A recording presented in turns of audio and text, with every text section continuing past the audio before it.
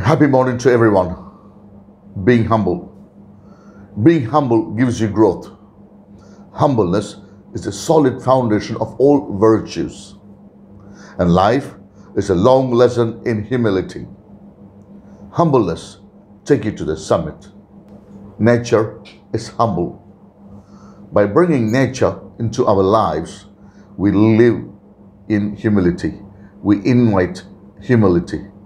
It is a pride that changes the angels into devils. But it is the same humility that changes men as angels. Don't think less of yourself. Just think of yourself less. Humility is a sign of strength, and your strength will take you far. I am your good sensei, John L. Srinivasan.